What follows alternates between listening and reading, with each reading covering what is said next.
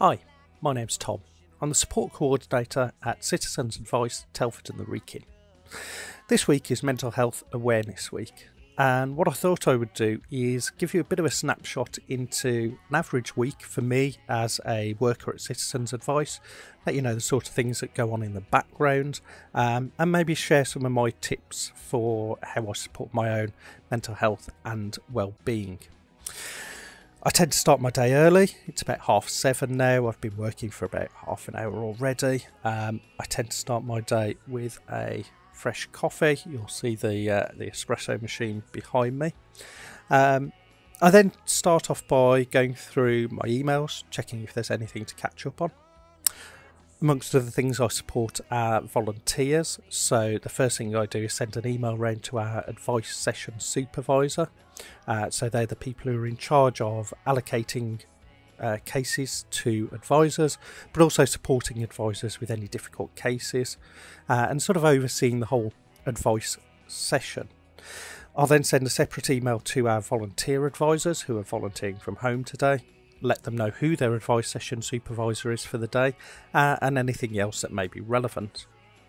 I'm also in charge of our marketing and communications, so I tend to start my day with going through our Facebook and our Twitter, checking for any notifications, any messages that I need to respond to, but also looking at the news, looking if there's anything relevant that we need to highlight to residents of Telford and the Wrekin, and also going on our national platform, which is called Workplace from Facebook.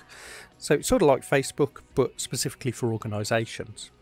Through that, we can communicate with all the other local citizens' advice and the national citizens' advice around the country.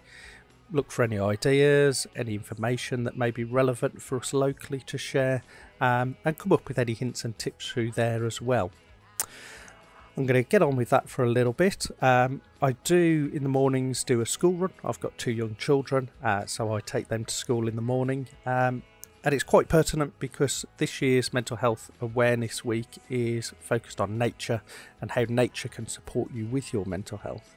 So having that chance every morning to go out, get outside when I'm working from home is really good. I'm going to try, dependent on what the weather's like, see if I can snap some pictures for you while I'm out there, and then talk to you a bit later on about nature and how that has an impact on your mental health and how it can really support you and support your well-being. So I'm going to drink my coffee, get on with some work, and I will see you later.